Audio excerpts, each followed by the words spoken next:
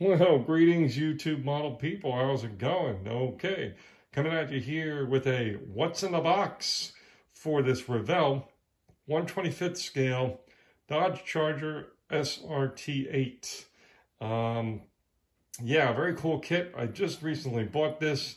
It's going to be from my 2023 Chris Cortell Classic Plastic 101 Cancer Awareness build.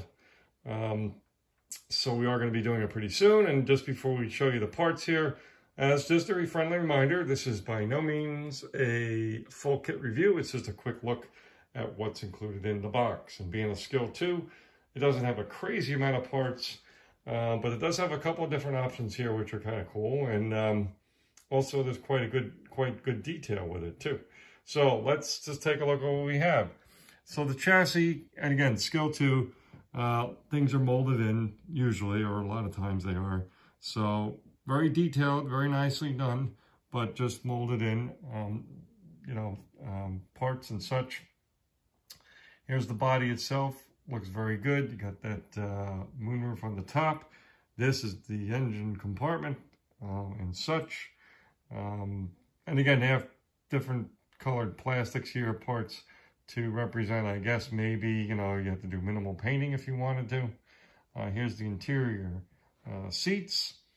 A very nicely detailed dashboard. Very cool. That'll definitely be fun to detail paint.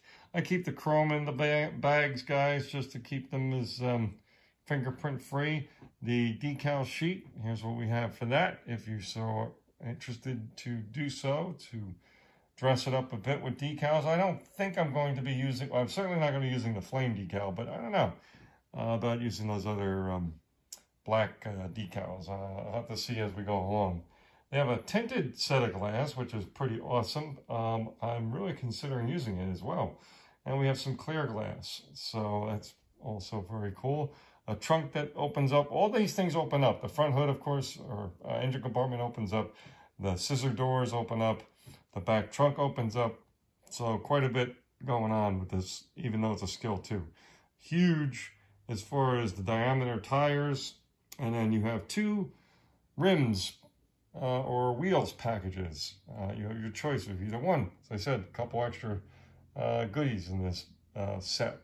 And then you have door cards here, which they have 4 of them, which I think that's because if you want to do the scissor doors, you do it one way. If you want to not do the scissor doors, you use the other one. I think that's what that is. I'm not positive, but we'll see when we get into the instructions. So there you go, folks. Here's a kind of a top-down view of what's in the box. Okay, cheers.